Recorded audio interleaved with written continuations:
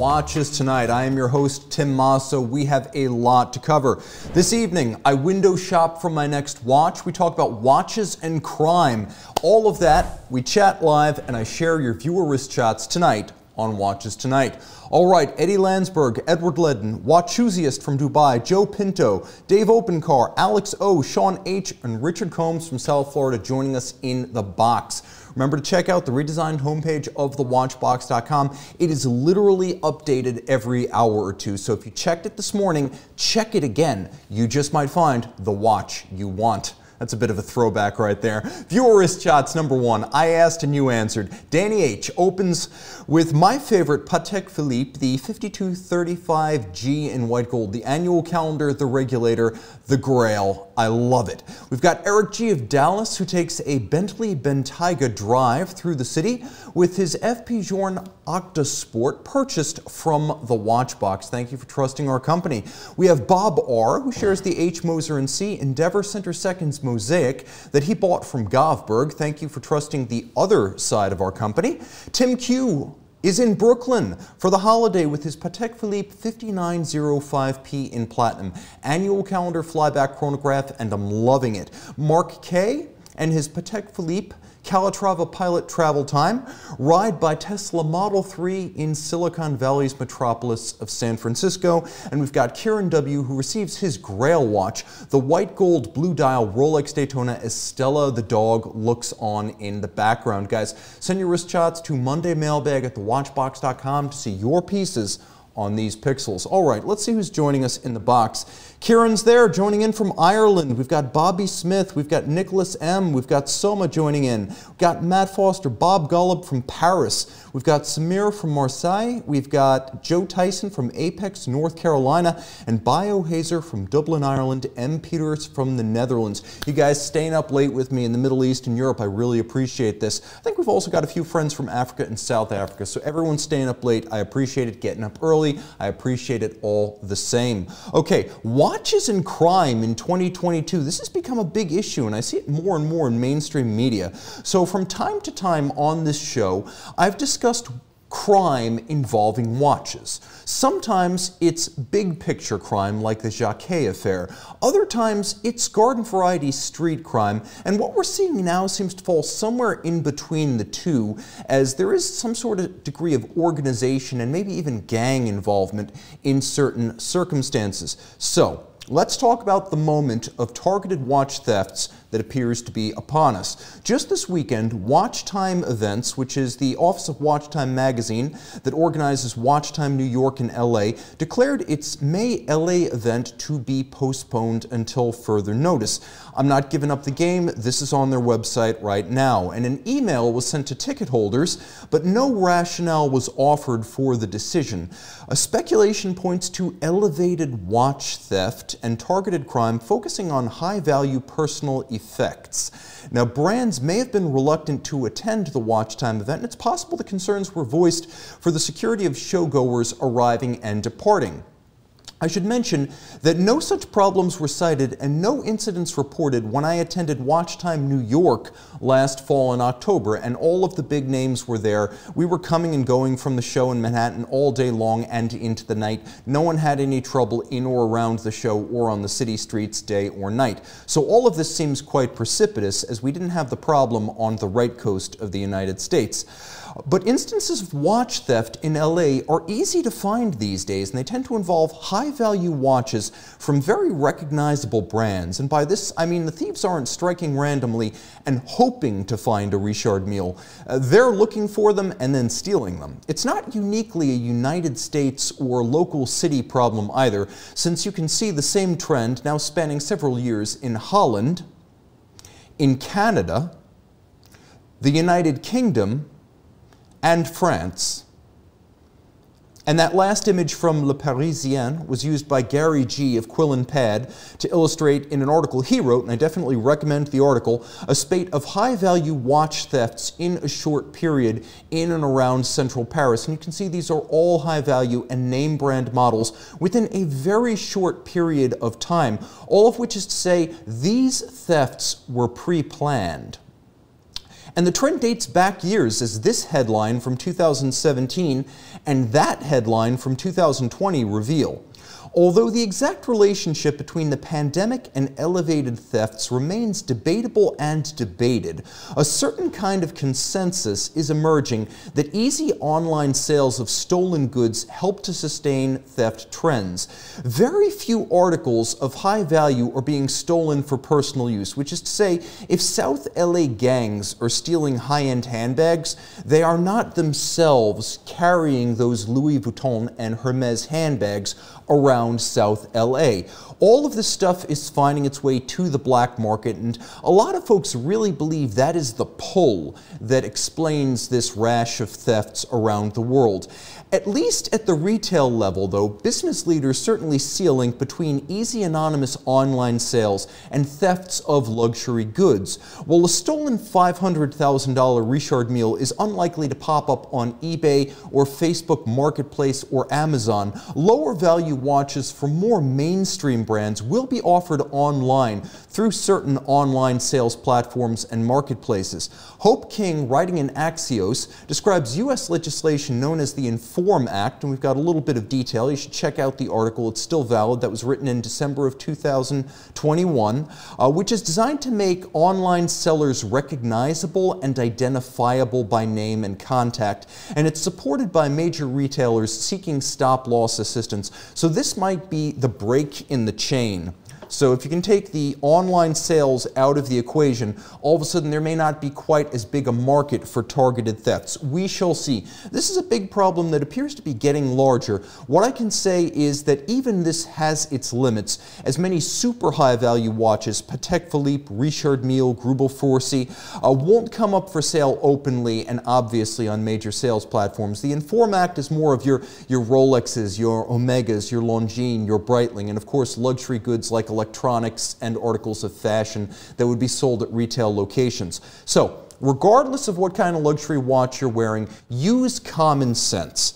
If you've heard of watch thefts in an area, don't wear a high-value watch in that area. And as I always like to say, if you're in a city or a town or even a part of town that you don't know well, wear the G-Shock, the Swatch watch, the Apple Watch. That's the time to wear something that won't break your heart if it gets stolen, something you can afford to replace, and something that doesn't, of necessity, involve some sort of insurance coverage. Remember, be smart when you're traveling, be smart when you're out, be smart in your neighborhood, in other neighborhoods, be smart when you're dining outside, and of course, if you are going to a watch event like a Red Bar or a Watch Time or a Watches and Wonders, be smart about what you wear to and from the event. That's all I can really say, and it's unfortunate we need to have this discussion. Hopefully in the future, authorities, politicians, and the like will come up with some sort of solution, but in the short term, be your own stop loss and take precautions. All right, we've got Butik One joining in from Poland. We've got Paul Steinberg and Associates joining in. We've got Antelope. Always great to make it live. Best show on YouTube. Thank you for that. We've got Artaud Charles from Manhattan, New York. St. Peter saying hi to Tim and to Sean, who's operating the switcher with the graphics. Joshua Ramirez, Terry C, Dan CT, hi Dan, good to see you, and Jean-Claude Beaver. We got Jeff G joining in from Boston and Jacob Allness from Montana. Will Charlesworth is staying up late in London with us. All right, viewer wrist shots number 2. I asked you answered David F and his yellow Rolex Oyster Perpetual Stella dial, Cruise in the Tesla Model Y, all electric. You've got a digital car and an analog watch. We've got Kunal M, who flies from London to Mumbai. That is going to be one hell of a flight, but he's in good company with his Patek Philippe Calatrava 5196. Justin Y and his Rolex Date 82 roll, in a manner of speaking, with the Lexus IS 350 Sport. You know I love my watches and wheels. Martin L of Switzerland shoots like a pro with a black and white shot of his new HMC, that is H. Moser & C Venturer Vanta Black. Adam CJ and his BMW hit the streets of Seattle with proper motoring chronograph. Adam, I also loved the shot you sent with the Space Needle. Okay guys, send your wrist shots to mondaymailbag@thewatchbox.com to see your analog or even your digital on my digital. Who's in the box? We got Jonathan Watts from India, Frankie C, Jabo Surf from Adelaide, Australia, Edward Ledden saying crime in some areas in Sweden has become really bad, so it is a global thing. You got to take care of these days. And we've got Yasis joining in from Adelaide. Thank you so much for getting up super early in the Pacific Rim to join me. Okay, so guys, I'm shopping for my first new watch in 4 years. It's an unaccustomed feeling. Quick rewind, and then we'll fast forward. Back in 2018, I was preparing for the next chapter of my life. Those of you who follow me regularly know what I had in mind, and it's still a bug in the back of my head, so never say never.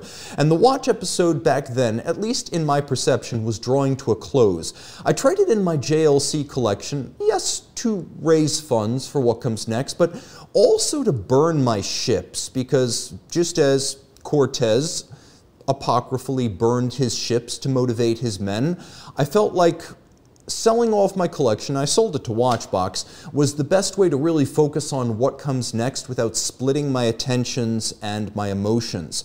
So I sold off my collection, but as I did so, I decided I should keep some kind of memento and last watch to remember my time with Watchbox and Watch You Want, and my brief moment of celebrity as a minor figure in social media.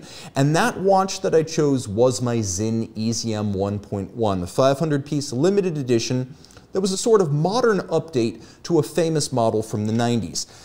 Well, my Sinn is off to its new home. You probably know the story behind that, but I'm also committed to sticking with watches for the foreseeable future, which means I'm going to be in this seat for a while. I'm excited to see how this company grows. Sean and the rest are coming along with us, and it is going to be a thrilling period. But it also means that I'm in the watch market for the first time in 4 years, as I don't think I can justifiably be the person I am in this company and in the community and pretend that this is the only watch that makes my heart beat, or, for that matter, race. So I need to have some sort of luxury watch, even if it's going to be my one and only like the Sinn. I do need something else, and I'm currently looking around. Come window shop with me tonight. I'm reviewing these watches in order from feasible to fantasy, and here is a list of what I would love to own, why I chose them, and what the market looks like for each one on the list. Let's see what you guys are saying. Jim Millett, still think the ceramic Blancpain bathyscaphe should be on your short list, Tim. We got Jacob O saying the Mosso graph is a goat. We have Arca saying consider a Polaris perpetual calendar, or maybe even the Memovox, as I love swimmable watches and I love alarms. And then we have Curtis Arndt joining in saying, hi everyone from the Marine Corps Air Station at Camp Pendleton. Thank you for your sacrifice and service, and thank you for joining us tonight. We got Scott Wexland saying, Tim, you want the Milgauss, get it. The Milgauss Z Blues, high on my list, but we'll talk about why that's not on the list tonight. We got Jonathan A saying, get an HYT, no one will know what it is. I'm actually considering that. The steel H0 in black with green accents. Jean-Claude Beaver saying 5170G or P. You guys know I love the P. And then we have Booser asking, what the heck is he wearing right now? Swatch System 51 System Frog. Zeke asking, Tim is leaving Watchbox. No, in 2018, it looked like I was leaving Watchbox. I'm sticking around now. I'm in it for the long haul. They made the case and I'm convinced. And then right here, we've got Arca saying, I just got the Polaris Memovox and I'm totally in love with it. Wear it in good health. All right, let's start from the most practical and obtainable watch on my list and work our way up to the insanity that comes at the end. Starting with the Ball Engineer 2 Magneto S. Guys, I've mentioned this watch in the past, but for those who might be new or need a refresher, here's what there is to say. Launched in 2015, this watch came from Ball, which does have roots in the American railroad industry, but this watch specifically is from a very different tradition. The tradition of the technicians and engineers watches of the 1950s. The Rolex Milgauss in its first two iterations, the Omega Railmaster, the Patek Philippe Amagnetic, and the Jaeger-LeCoultre Geophysic, the IWC Ingenieur. This watch is in that tradition. It's 42 millimeters in stainless steel, and it features several different refinements that I really value, starting with the COSC chronometer certification. It is 5000 G shock resistant thanks to a shrouding of the hairspring that Ball calls spring lock. It actually makes the watch profoundly more durable and accurate under rough handling conditions. It is anti-magnetic to over 80,000 ampere per meter, or mil-Gauss, and it is 100 meters water resistant. It also has a set of tritium tracers, that is radioactively activated phosphorescence on the dial, that is not dependent on sunlight exposure, and if you put it in a box for a year and take it out at night, it will still be glowing. Now, this watch has an iris in mu metal, as they call it, which is a paramagnetic alloy. It closes over the display case back when you turn the bezel, a little bit like the iris from Stargate, if you guys remember Stargate.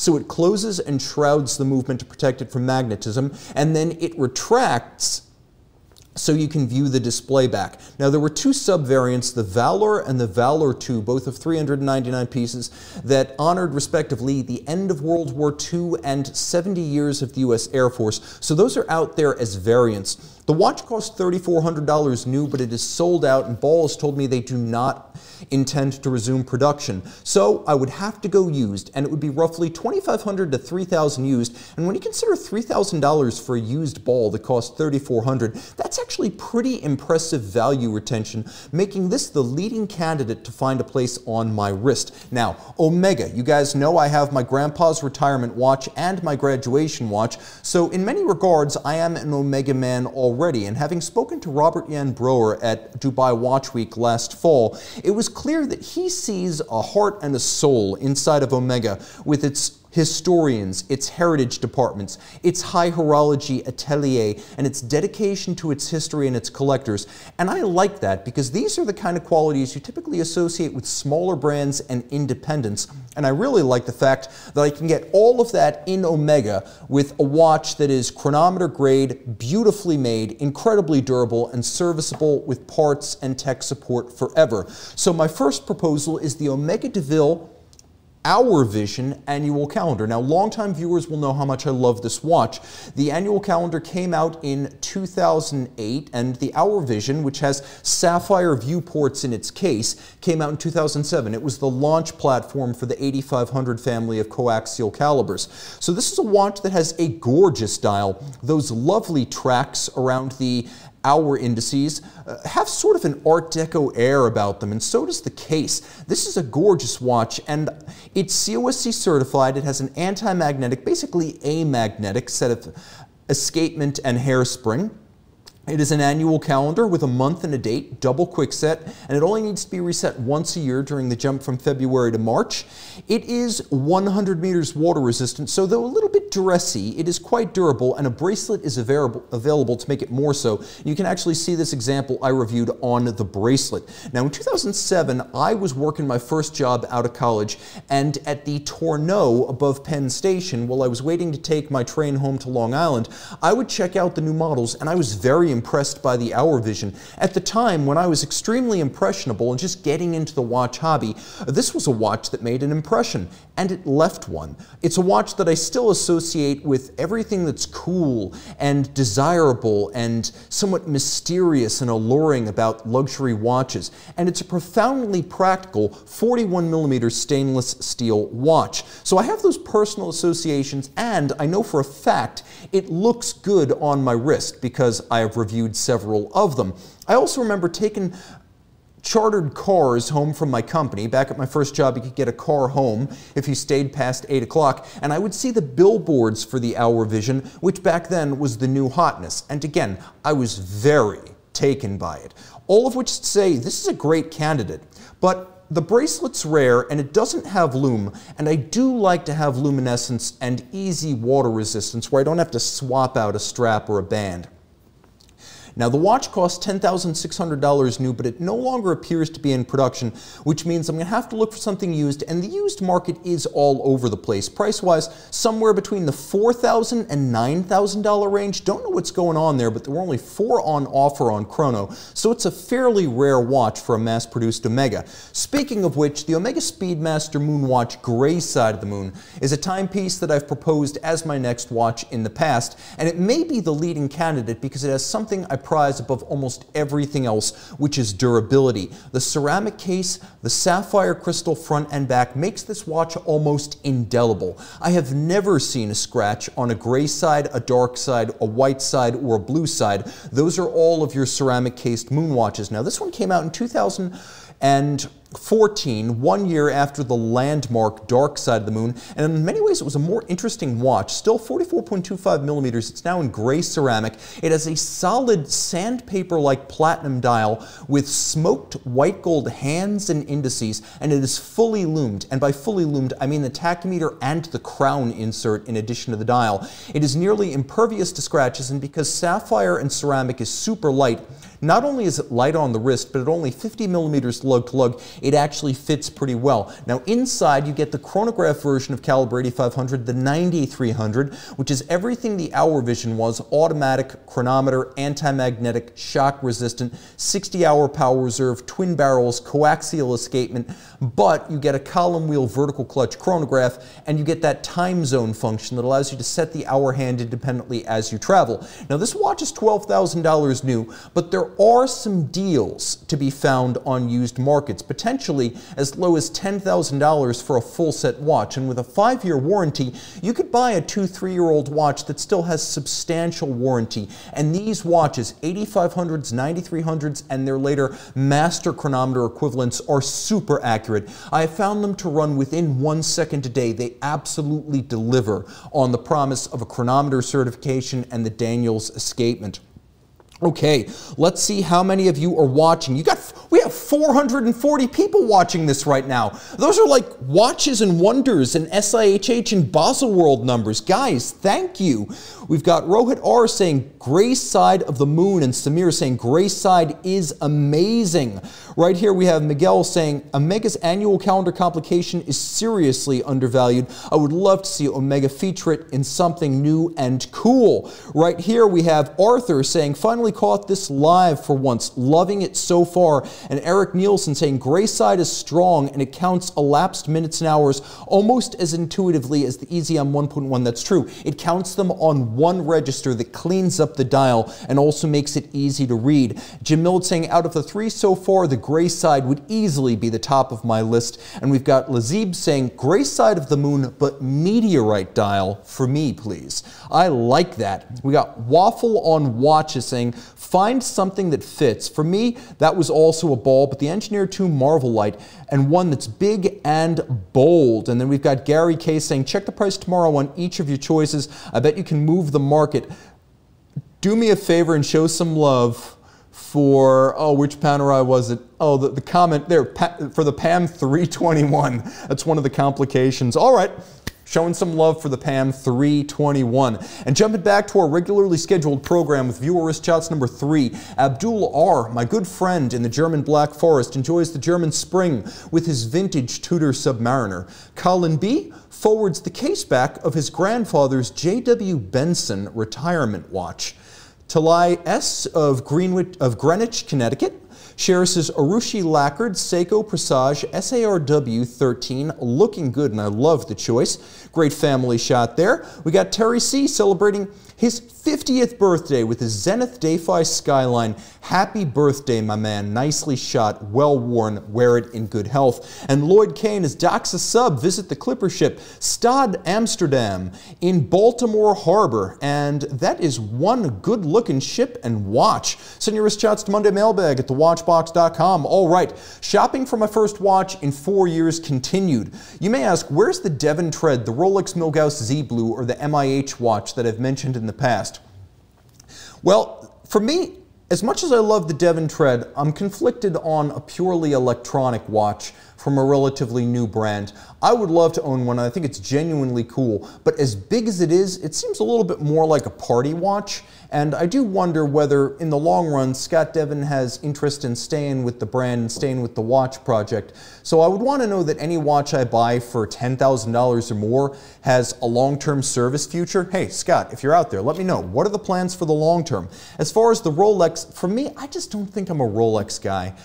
As much as I love the Z Blue, and it may yet be in my future, I just don't know if the brand baggage is something I can personally contend with. And this is a determination each of us has to make when considering considering a Rolex, there is a lot that comes with owning a Rolex that's not pure fun and intrigue of owning something cool and well made. There is the other people factor, and frankly, I just don't know that I'm at peace with that. Now, the MIH watch. Again, a watch I think is really neat, but what happens after Paul Gerber is done making watches? He built the watch, even though Christian Gaffner designed it and Ludwig Oxlin engineered the calendar.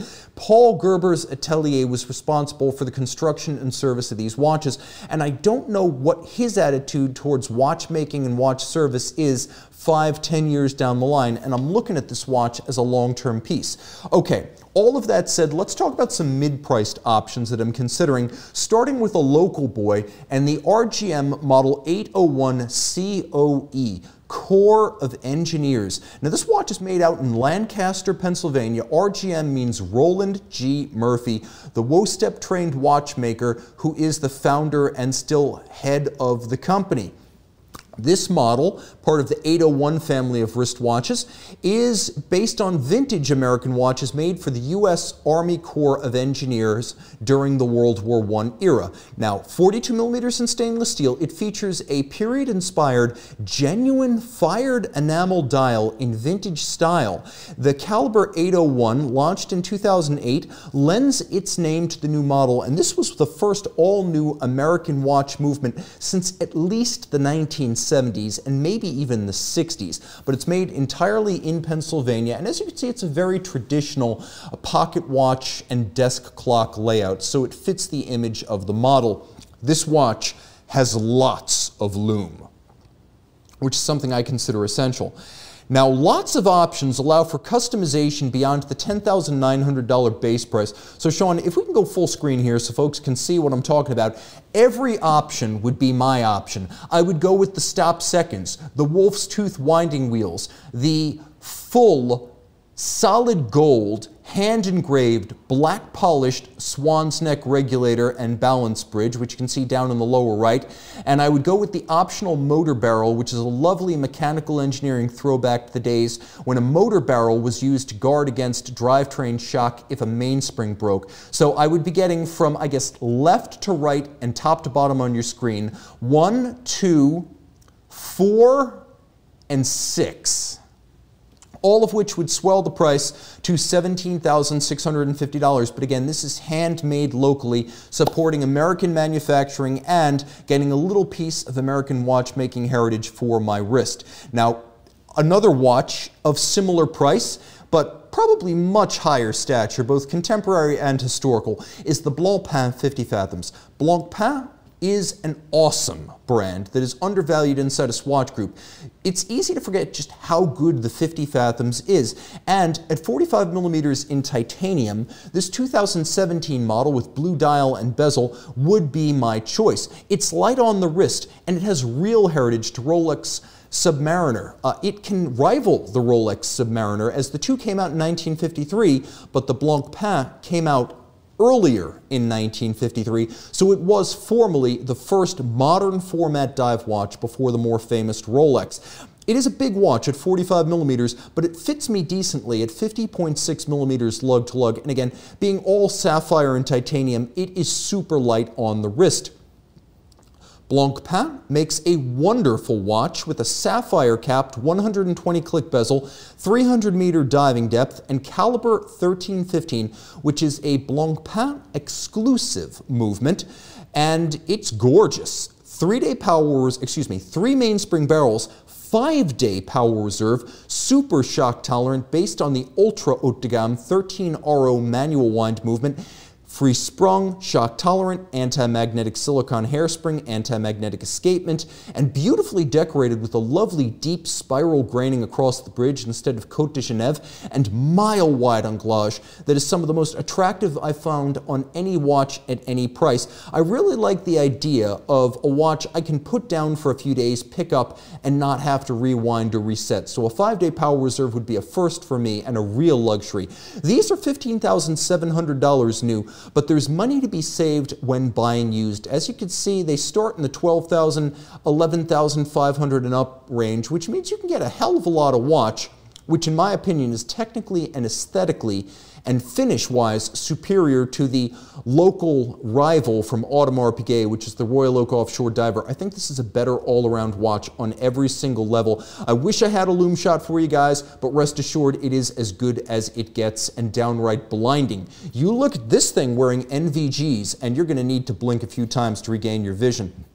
Let's see what you guys are saying in the box. Joe Tyson saying he's a fan of the gray side of the moon. We've got Aaron G saying, De Bethune has nothing on this. It's nice to see this Rolex. Okay. What Rolex are we talking about? Oh, there we go. We're talking about the 50 Fathoms, which is the Rolex rival. Okay, Mark S. saying, Tim, they are updating the 50 in 2023, 70 years, or are they updating the 50? Yes, I believe they are, and we've already seen the replacement model, at least from a distance. Do a quick internet search and you'll get a look at it. Also, Peter C. saying, the 50 Fathoms is on my list. Blancpain makes some of the best watches in the world. Not just the divers, the complications in the dress watches. Enamel, retrogrades, jump hours, tourbillon, carousel, perpetual calendars, annual calendars. Innovative setting mechanisms to protect the calendars, they have it all. Check it out, you will not be disappointed. If you are burned out on mainstream luxury watches, check Blancpain, luxury, dress, and complications. All right, what is going on right here? We had a question for me about my favorite something.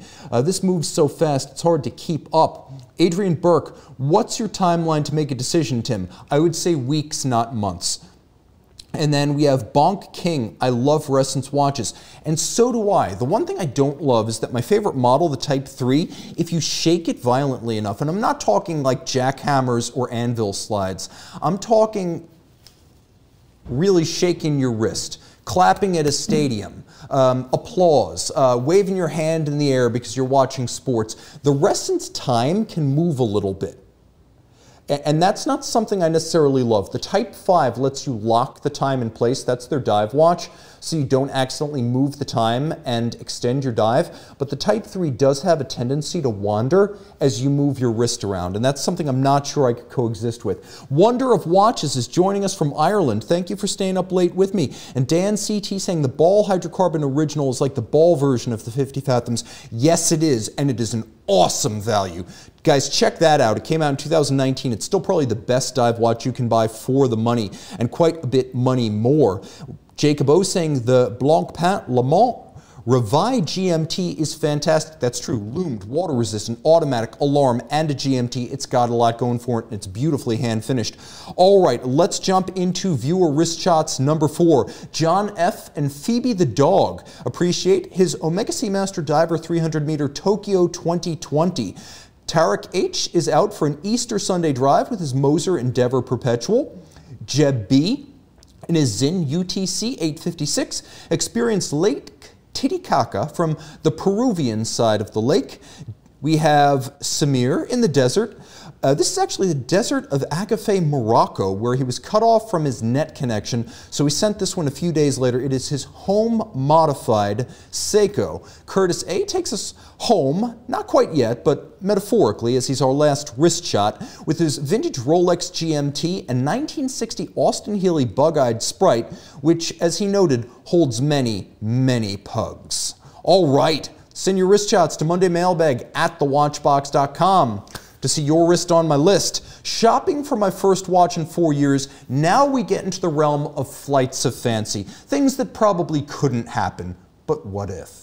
So, Patek Philippe 5235G, the white gold regulator annual calendar. Previewed in 2011, it reached limited production in 2013. They had to stop production before resuming in 2015, and it was discontinued for the rose gold model of the same watch in 2019. All of which is to say, not so many were made. This is a watch that proved difficult to make. The components, which were derived from the Advanced Research series of silicon component watches.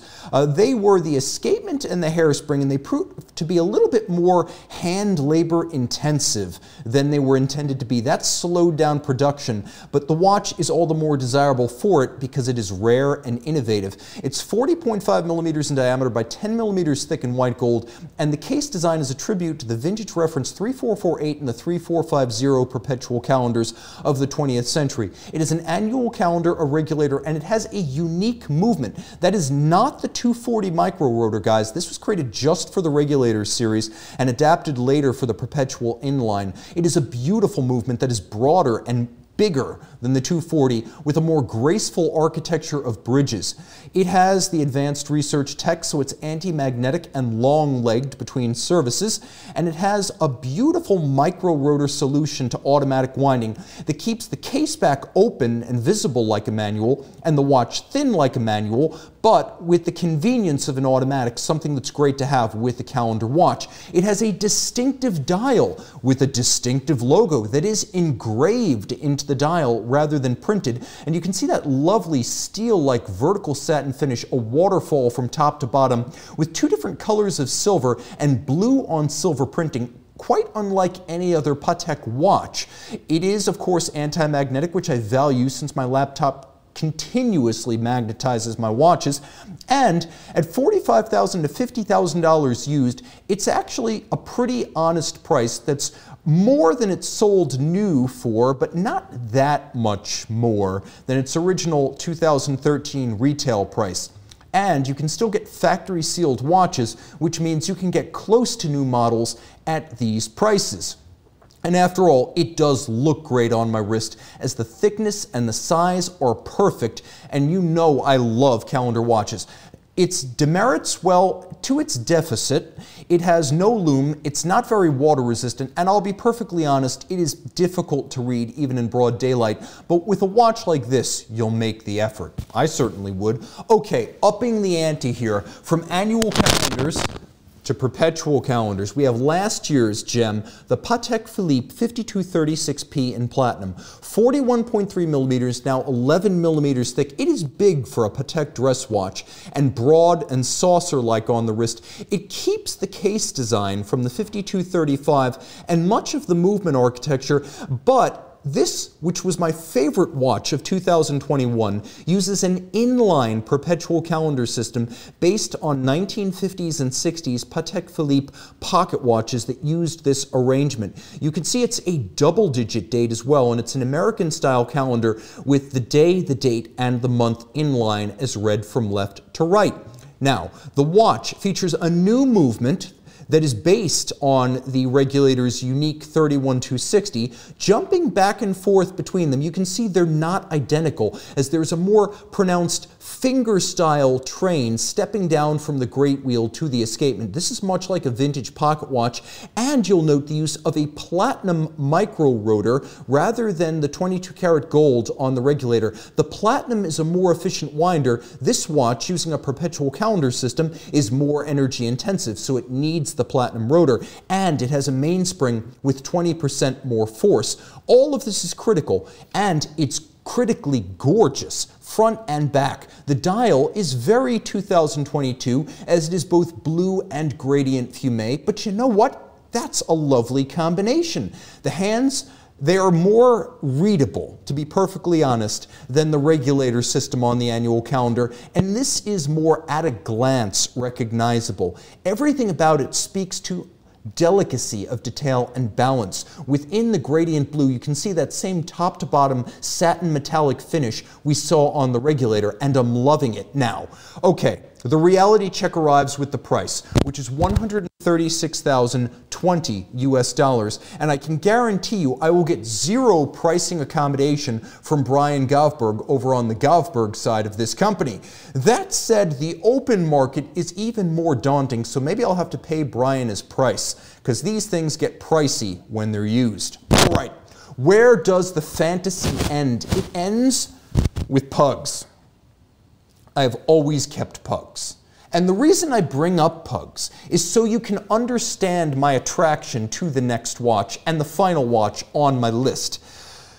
My boss called it the ugliest watch she has ever seen, and I'm not going to dispute that this is a very polarizing look.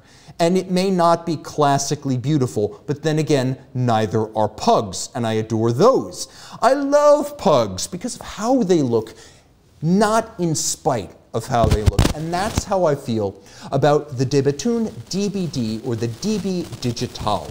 Based on the DBS, but with an inline calendar jump hour display. This is a timepiece that was built in vanishingly small quantities from 2006 to 2009 by De Bethune, which is my favorite watch brand. This watch fits me well, which I cannot say about the other two jumping time De Bethune watches I loved. The DB28 Digital, which is just too huge, and then the DB27 Polo. The Digital is 45, the Polo is 43. Both of them are surplus to my wrist as they simply overlap the edge and they look wacky and weird. The DBD fits, and it's not that big. It looks bigger than it is, but it's the size of a pendant watch, which means it's a slight little thing on the wrist. The white gold DBD specifically that you see right there is my ultimate dream watch, a jump hour that includes a calendar with inline day, date, and month amid a dial side plate of nickel anthracite coated Côte de Genève stripes. The case back is fired blue titanium with a spherical moon phase that is 1/2 blued steel, 1/2 white palladium, and that moon phase display only needs to be adjusted once every 1,112 years. That is the definition of set it and forget it. The manual wind movement runs for 5 days between windings. The market, the price, who the hell knows? No one knows. These things hardly ever come up for sale or for auction. I've seen one in the 8 years that I've been doing this, and it was the rose gold model, not the white gold one that I want. It's long gone and out of production. They discontinued this decades ago, and they rarely surface, but hey, I can dream. Guys, thank you so much for joining me tonight. Let me know in the comments below, what should my next watch be? Do you have a favorite from among the watches I discussed tonight, or should I be considering something I didn't even think of, something special that you might suggest to me as my next watch? Thanks so much to Sean for bearing with me on the graphics, and thanks to all of you for joining me. Time out, Tim out, and thanks for logging on.